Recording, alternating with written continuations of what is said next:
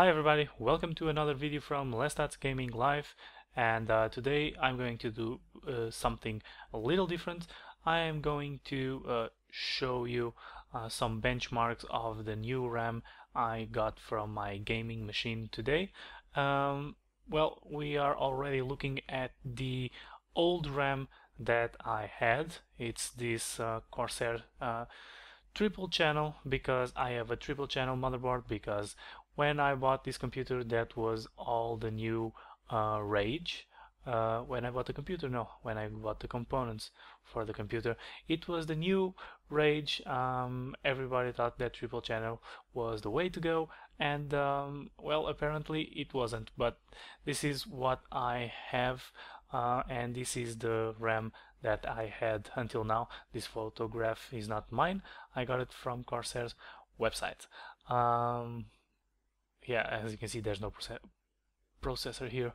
And I didn't take photographs of mine because they always come out dark and well, full of dust, not as pretty as this is. And I only had 6 gigabytes of RAM, as you can see here on this column called control.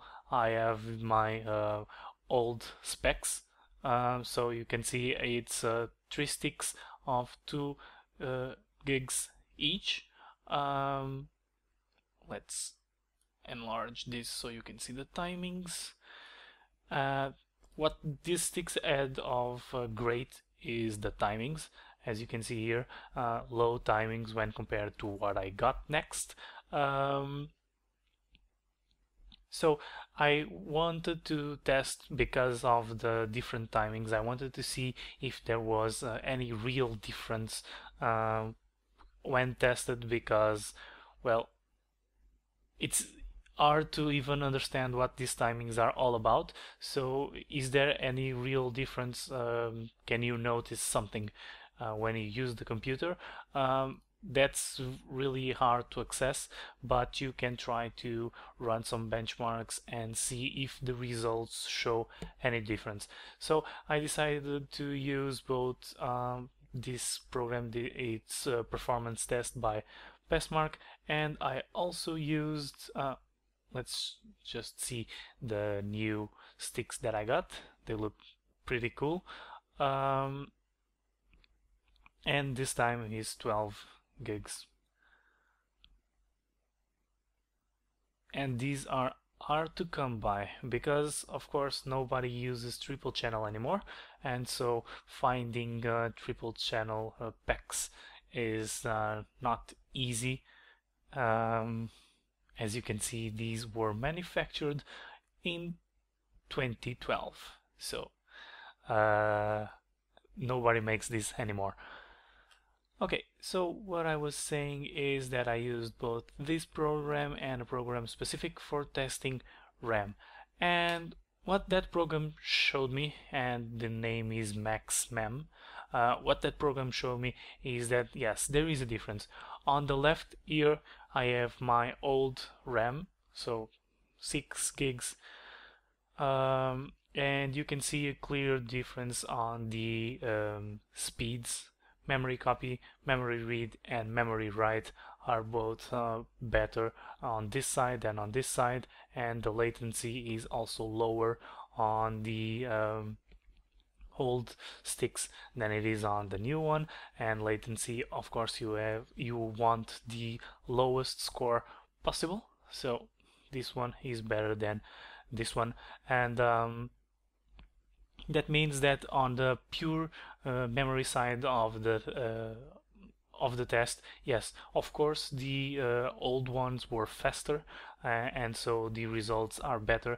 But what I really wanted to see is that okay, the memory is slower, but is there any change on things that are not just memory tests? So I went to this and performed the test on both the old RAM and the new RAM, and Passmark tests a lot of things: CPU, 2D graphics, 3D graphics, memory, and disks. Here I'm seeing the summary. So on CPU, with the old RAM, I got better results. On 2D graphics, I got a better result with the old RAM, and on 3D graphics, I got a better result with the old RAM. Although on the 3D graphics, it's really tight result. And bear in mind that even though there is a difference on all the rankings, the difference is very small. As you can see here by the graphics, the difference is always tiny, except here on the memory mark, but this is better for the test. The test is the new RAM, just because, as you can see here, the amount of available memory is taken into account. So of course I have much more available memory now than I had when I did the control test. So this kind of skews the result of the memory mark global score. But as you can see, the individual tests of memory all are leaning toward the control being faster. As you can see, latency, of course, is shorter latency on the control, and here much better results. So 3D graphics is the most important part for gaming, of course, and as you can see, there's not much difference here. On DirectX 11, I got a better result, really marginally better result with the new RAM. On Direct Compute also very marginal advantage, and on DirectX 10 and on DirectX 9 I got a marginally worse result with the new RAM. So there's not much difference here, which is good. It means that I'm not going to lose anything by adding more RAM to my computer.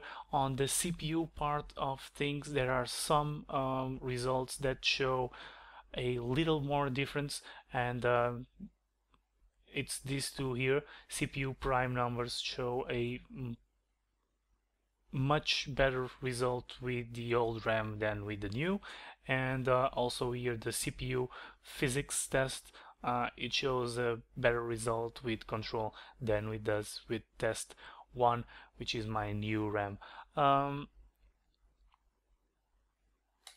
Overall though, I don't think the change is very important. It's important for me because video editing takes a lot of RAM, and I really need the extra 6 gigs that I got. In terms of performance, I don't think I will lose much, as these tests show, but anyway, I will, if my opinion changes, I will make an update to this review. Thank you for watching, guys, and don't forget to follow me on Facebook and on Twitter, and if you want more details about this test, don't forget to visit the website, because I have the results posted there also. Thank you, guys. Bye.